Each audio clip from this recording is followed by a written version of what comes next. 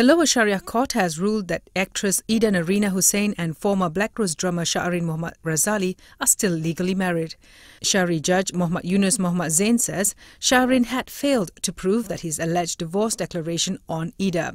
Sha'arin was not present in court, but his counsel Mayuddin Zahari appeared on his behalf. After the hearing, Ida, who is under treatment for her spinal injury, refused to speak to reporters. However, her counsel Akbaruddin Abdul Qadir says the actress is happy with the verdict as she wants the truth about the divorce declaration to be out.